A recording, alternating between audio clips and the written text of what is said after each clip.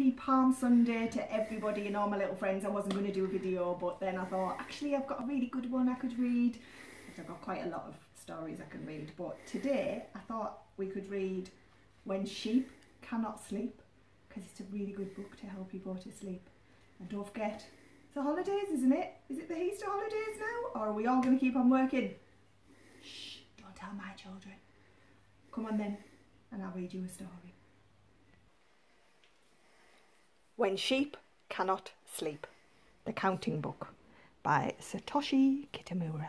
He's a really good author, by the way, if you wanted to get hold of any of his books. This is the sheep. Oh, cute, sniffing the flowers. One night, a sheep called Wooly could not sleep. "I'll go for a walk," he said, and he wandered off down the meadow.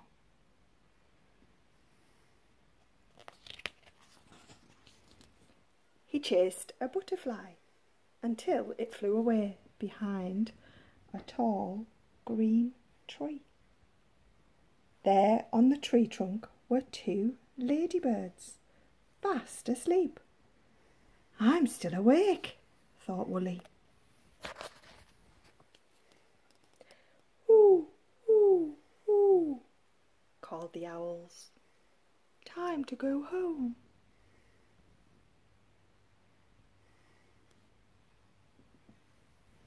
"It's our time to come out," said a family of bats, flittering overhead.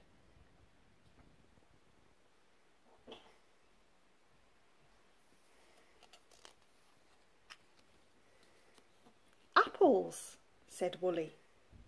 "Can you count them?" "I knew it was time for something, but they are too high up for me." This particular... "Try climbing," said the squirrels.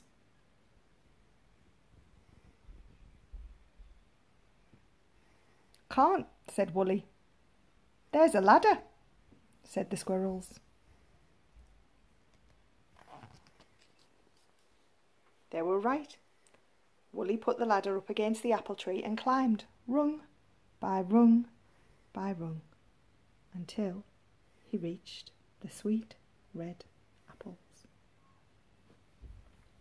It was a lovely, calm evening, and Wooly was not a bit sleepy. Fireflies were dancing in the air.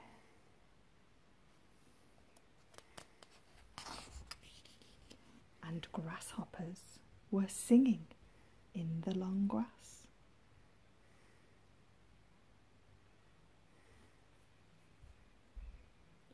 Wooly climbed to the top of a hill to look at the view, and suddenly flashing lights zipped across the sky.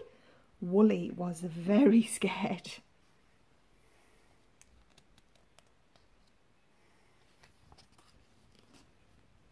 He ran as fast as he could to hide amongst the trees, jumping over red tulips as he went.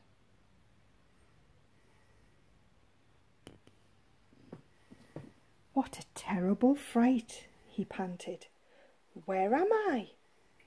In front of him was a house with lots of windows.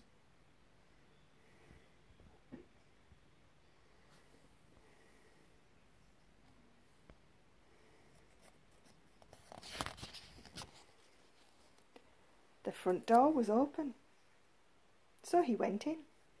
There were lots of doors.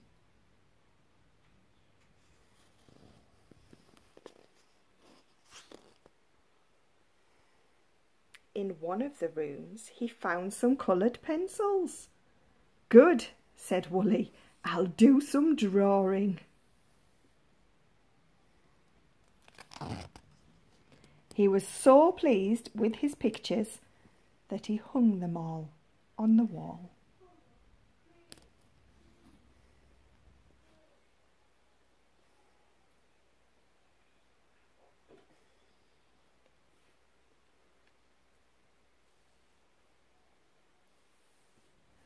"I'm hungry again," said Wooly.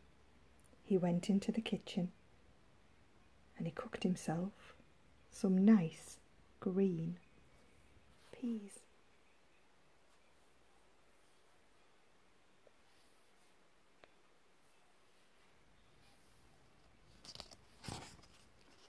He took them into the dining room. "I'm late for supper," he said.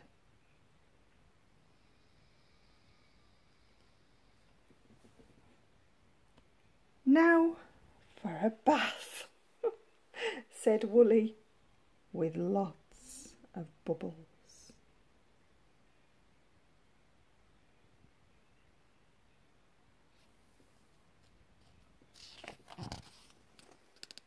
Next door was a little bed with a pair of pyjamas laid neatly on it.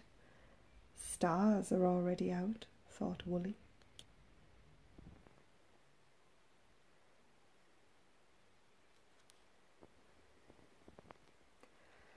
"Oh, perhaps I'll just lie down in case I feel sleepy."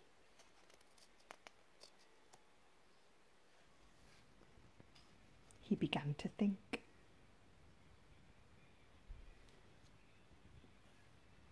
He thought about his mother and his father and his sisters and brothers and his aunts and uncles. What were they all doing? Were they already asleep? His family and friends ran round and round in his head, and he closed his eyes.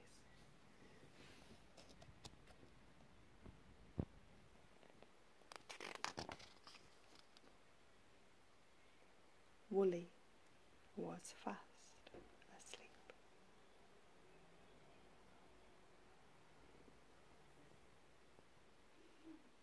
Good night. See you tomorrow.